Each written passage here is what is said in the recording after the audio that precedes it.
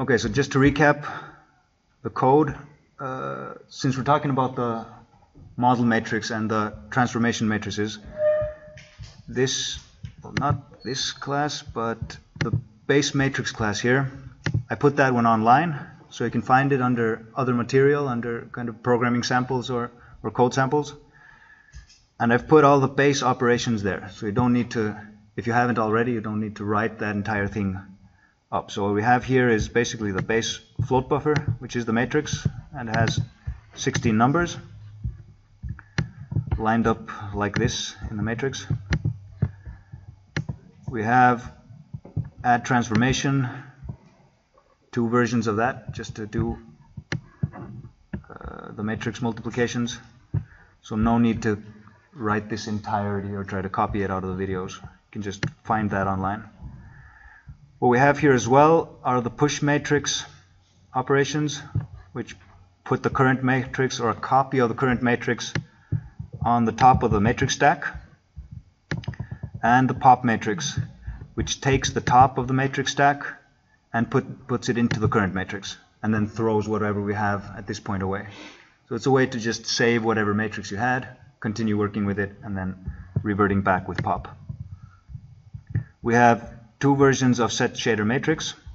At some point in your program you need to call set shader matrix with the pointer, but when you call that, it'll store it.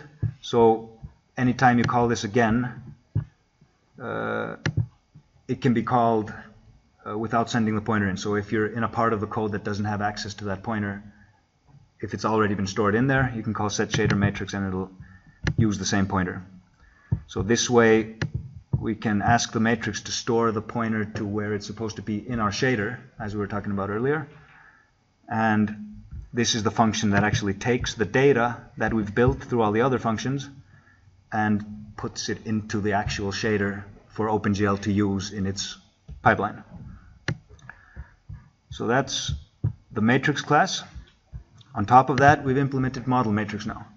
Later on, we'll just in a similar way implement ViewMatrix and projection matrix, and then add whatever operations we need for those. ModelMatrix is basically representing the local coordinates that we're drawing into. Alright, I'll stop this here for a moment to look at the vector class itself. It's a simple class, XYZ coordinates.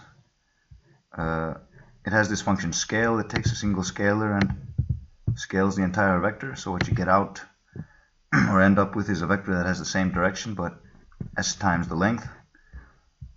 And we have add, so you can add a vector to a vector. It would be nice to add to this something like public float dot for a dot product, taking in another vector. 3D v2, where we'd simply say return x times v2.x plus y times v2.y plus z times v2.z. So here we have a dot product. Yeah, you can add more operations. One nice operation that you could use to get the length squared. Also, you could do a dot self function as well. So that returns the length squared, basically x times x. Oops. Return x dot x plus y times y plus z times z.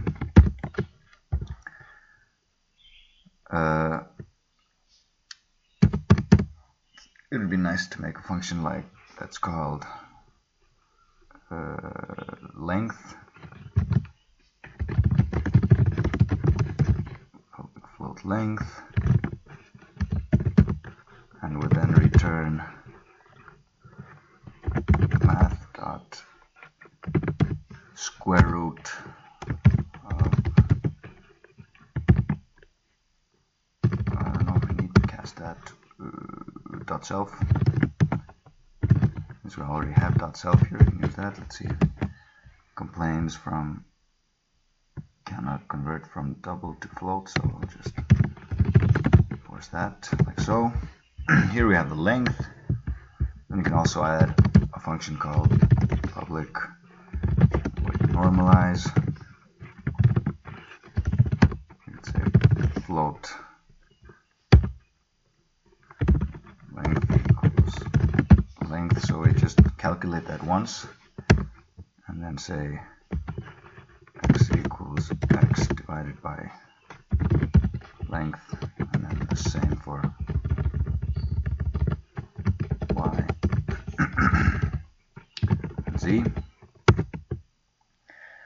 So there are more operations you could add to the vector class, but these are a few.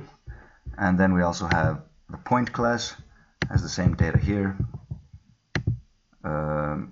Simply, there are no operations here. One interesting operation would be an operation public void. We could call it translate or move or add. Take in a vector b, basically saying we can add a vector to a point, and we can add vectors together. We can't really add points together. But this add or translate function would then simply say x plus equals v dot x, and then the same for y and z, and add more operations here that work with points.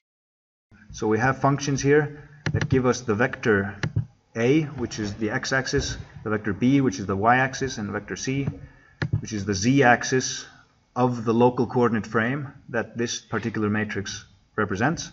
And then we have get origin, which gives us a point, and that point is then the point of origin, or the location of this coordinate frame.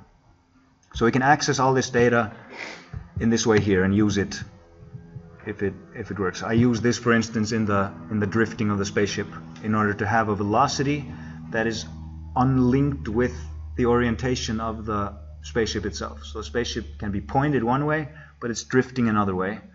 And then we kind of take these vectors. When we add to the velocity, we take the b vector, which is the y vector, and we add some length of that direction to our velocity, and then we can get this kind of drifting and this updated acceleration. Anyway, so then we have the main functions here: add translation, add scale, and add rotation. And what they simply do is they either multiply the correct locations in the matrix, or they make, in this case, it just does it in the simplest way possible. It just builds a rotation matrix, and then it adds that transformation using the matrix multiplication. There's one thing I added here, which is add translation base chords. So whereas add translation takes the actual axis of this coordinate frame and uses that to add the translation. So for the x-coordinates, it doesn't just add the x-coordinates to the point of origin, it adds the x-coordinates times the a vector of the frame. And it adds the y-coordinates times the b vector of the coordinate frame. And the z translation times, so that's what add translation does. Add translation base chords, however, just takes x, y, and z and adds them straight to the x, y, and z translation coordinates of the base coordinate frame. So it's a way for us also to change the location of the coordinate frame in the base coordinate system. So we have two ways to translate: translating within the local coordinate frame and translating relative to the base coordinate system. And the reason we did this was because once we've built the velocity of the spaceship, that velocity was represented in the base coordinate system. So if we wanted to use the velocity to affect the position of the spaceship, we needed to be able to do that in this way. Okay, so now we have a model matrix that can do a few things, have these operations, and we simply need a way to use this. So we're using it in two ways. One of those ways is we're using this static main model matrix here, and we're using that as our base model matrix that we send into our shader. So that's the model matrix that OpenGL will be using as our model matrix when we're using the pipeline. And we can see here at inside create,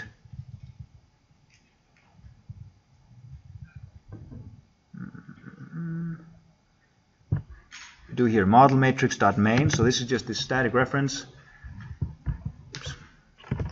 We instantiate it, we load an identity matrix into it, and we set the shader matrix using this pointer, this location pointer to the shader matrix in our shader.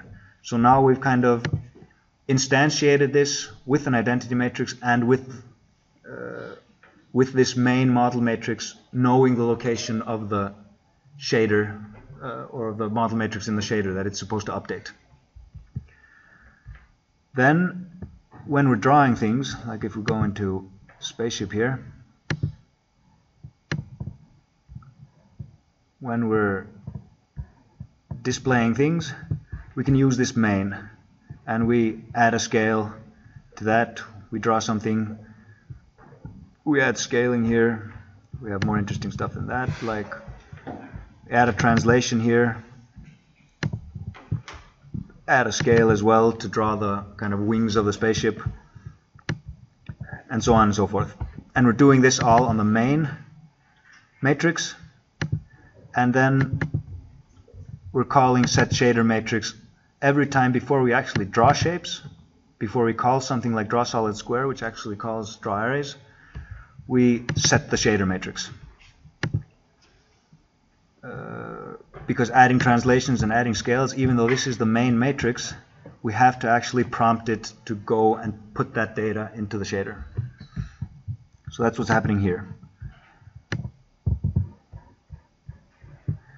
The other way that we're using this model matrix class is what we're doing here. Here we simply set up this orientation, which represents the position and orientation of the spaceship. And we're not setting this up with any shader pointer, because we're not going to send this data into OpenGL. We're just using it as our own positioning. And for instance, if in the update function, if the spaceship is supposed to be rotating left, we add a rotation to this orientation matrix. If it's supposed to be rotating right, we add a rotation to the orientation matrix. If it's supposed to be thrusting, we take the facing out of this orientation matrix, then we add some length of this vector here facing to the velocity. So this is our acceleration here into the velocity. And then in every frame we add the velocity.x times delta time and the velocity.y times delta time. Add that translation in the base coordinates in order to actually move the spaceship. And we do that every frame, not only when we're thrusting, but we want the spaceship to float around even after we drop the thrust, so we can so it keeps on moving there. So in the update we're doing that. Then when we go into display, we actually take the orientation matrix, which we've been updating constantly and represents the current position and orientation of our spaceship, and we add that to the main model matrix. So we say this is our orientation that we have. We start by pushing to save whatever matrix we had when we got into this function. Then we add our current orientation. We don't have to add it as a series of rotations and translations and scales. We already did that. So we have a matrix and we just add it in its entirety to the main model matrix. So now we've got a combined transformation of whatever was already in here and this added on top of it. Then we start doing the display code here. Add a scale to that, add some transformations, translations, rotations to that, and draw. Just make sure that there's a push at the beginning and a corresponding pop at the end to make sure that once we end here, whoever called us will still have the same matrix data inside the model matrix. So that's the spaceship, and then here inside this main function we have two versions of the spaceship. we create those spaceships here, sending in some position. We check the input. If we're going to the left, rotate left. So we have two sets of input, left, right, up and down, and space. And then we have D, W, A, D, and W, and left shift for the second spaceship. In the update function, all we need to do is just call update on each spaceship, and they know how to update themselves. This is just some code we were using earlier. We take the delta time in the beginning of update, and it's best not to take delta time again, but just kind of send it throughout the rest of our system. And our display function here does a bunch of stuff that we've looked at earlier, but it also just calls display. Calls display on the spaceships, which also know how to draw themselves. I'm just going to keep going through this. Here we have the orthographic graphic projection that we were talking about. It simply takes these left and right and top and bottom variables and builds a projection matrix that will simply take our window that we're looking through and stuff it into clip coordinates. And the rest of this is unimportant. So spaceship draws itself, then goes through its laser blasts and draws them as well. Inside the fire function, we're just making new stuff, adding that to some vector, and everything knows how to draw itself.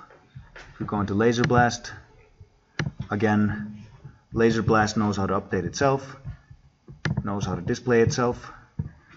Each blast, it makes sure it pushes in the beginning and pops in the end so that whoever's calling it, which is spaceship in this case, here in the display function, whoever calls it will end up with the same matrix. And what this looks like at this point is this. So we have the two spaceships. They can move around independently. If I rotate them to somewhere, then push thrust, they will simply add some length of their current direction to their velocity. And when I release, they just keep on moving in whatever direction they were going. So the direction that they're moving in is coupled from the direction that they're pointed towards. And then when I hit their firing buttons, they fire shots. Nothing is happening with that. And everything kind of knows how to draw itself. If you feel there's any part of the code at this point that you'd like to see in this short recap, just to have a nice way to find it. Can you show me the spaceship self-drawing thing? So the spaceship has a display function. And what it does, it just calls these little like base graphic functions that we made. We can look at those shortly, like rectangle graphic here. And just scroll through that. Rectangle graphic, the circle graphic one. You can just pause the video at any point. Will we ever go into like stuff like using pre-drawn graphics or something like? Yeah. We'll look at that as well. Loading models and stuff like that. Yeah. Okay. So time's almost up. Just because it didn't get a chance before to do all this, I think it would be cool to check out some of these things that I got from in the first programming assignment. I kind of like this one just because of the color change. It's interesting, but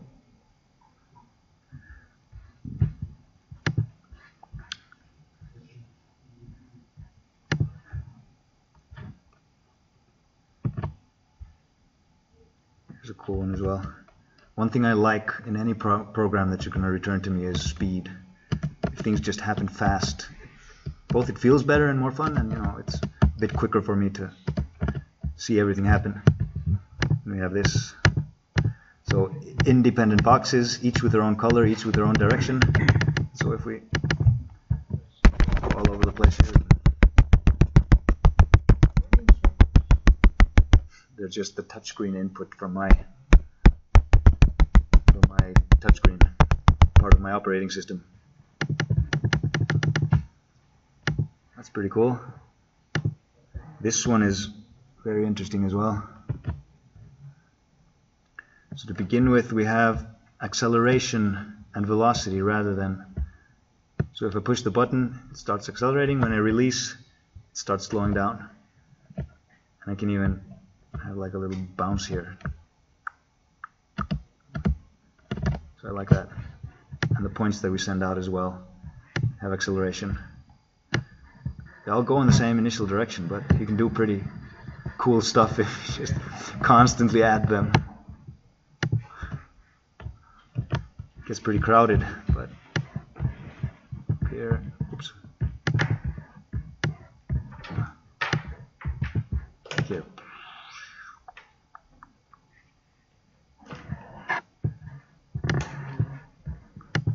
Like that. So here as well, I think it's a similar idea to the one we saw earlier.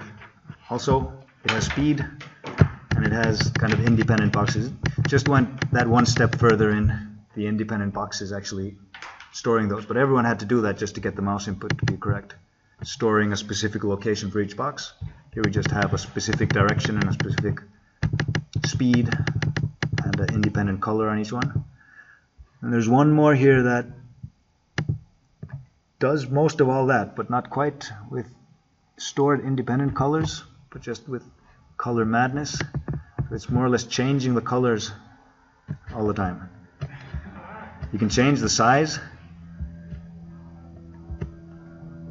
and then when you add more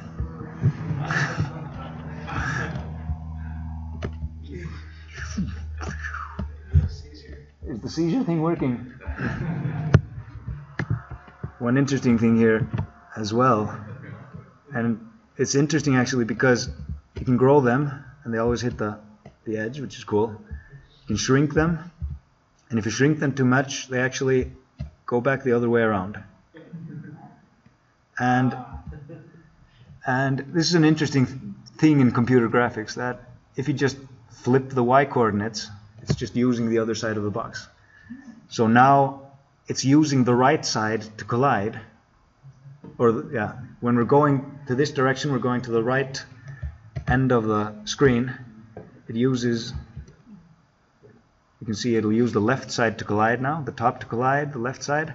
When we shrink it, what we actually do, we just, the left side is now at the right of the right side, and the bottom is above the top. So it's still using the bottom to collide now. It just goes past. That's pretty interesting. I'll just add a bit of seizure here in the end of this. You can do that, and fairly soon I also want to just look at making full screen applications and stuff like that, just to make everything clean. But you can do whatever you want here. Here you have the default windows, or you have the starting position of the window, X and Y, and here you have the default starting width and height. And one more thing with the input, since we were looking at that earlier, if we go into the game class, here we're implementing InputProcessor. Then we take all the functions that we can override from that, which are functions like touch down, touch up, and the functions down here, key down, key up, all of these functions. And make sure you don't forget you have to implement InputProcessor, and then somewhere, for instance inside create, you have to do GDX input set InputProcessor to whatever class instance is implementing InputProcessor in this case. In this case, since we're implementing it in the same class, you can say this, and then we override all the functions. And then you have basically keyboard and input callback functions. So anytime a key is pressed, this function here will be called. Anytime a key is released, this input will be called. So it makes it a little bit simpler to work with that.